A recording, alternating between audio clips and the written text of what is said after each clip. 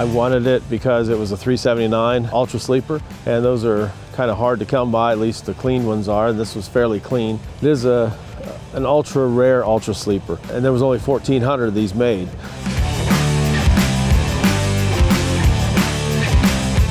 My name's Marcus Sommers.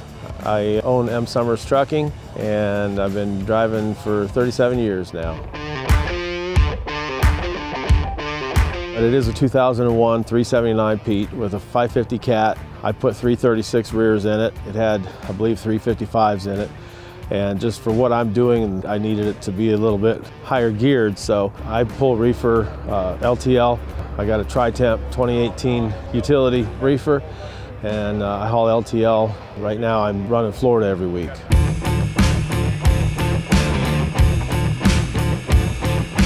Basically, since I've owned it, I've pretty much replaced everything in it, on it, except the cab, the sleeper, the hood, and the frame rails, and the interior. So I do have a lot of battle scars on it. I've got bullet holes on the driver's side.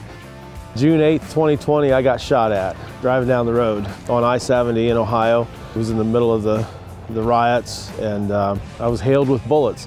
So I shot out the glass. I was covered in glass. Cops came out and they shut the road down, everything. Still don't know who it was, but nevertheless, I'm okay. I dodged some bullets and God spared my life, so I'm still here to talk about it.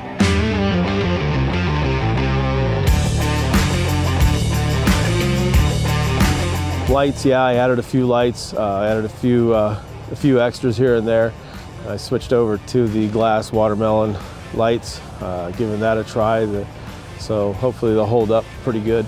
I did get to mount my 3-bell Leslie on the back finally, and they're pretty loud.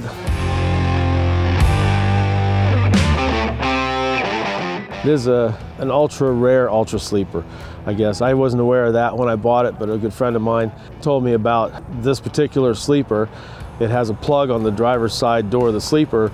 Back before idle air, they had, I'm not sure what it was called anymore, but they had these metal grates in the parking lots of the truck stops, and then they had these wires that come up like a phone and a cable wire that you could run into your truck.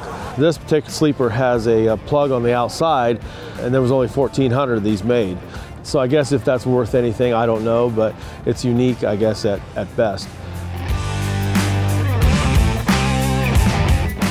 I love the sleeper, I love the truck. I call it Mr. Green, that's his name, and he can be very cantankerous.